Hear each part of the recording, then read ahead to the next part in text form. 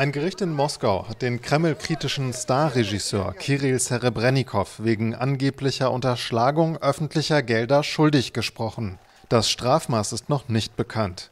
Das Verfahren hatte in Russland und international für Kritik gesorgt. Der Putin-Kritiker Serebrennikow soll laut Anklageschrift mehr als 1,7 Millionen Euro an staatlichen Geldern unterschlagen haben, die für ein Theaterprojekt gedacht waren. Die Staatsanwaltschaft hat 6 Jahre Gefängnis für den prominenten Regisseur gefordert. Serebrennikow hat die Vorwürfe stets zurückgewiesen und die Anklage als absurd bezeichnet. Serebrennikow war im August 2017 festgenommen und unter Hausarrest gestellt worden. Erst im April 2019 durfte der Regisseur seine Moskauer Wohnung wieder unbeschränkt verlassen.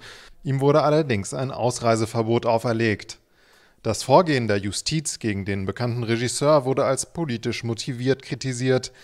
Russische und internationale Künstler protestierten gegen den Strafprozess gegen Serebrennikow, darunter der deutsche Regisseur Volker Schlöndorff und die Schauspielerin Nina Hoss.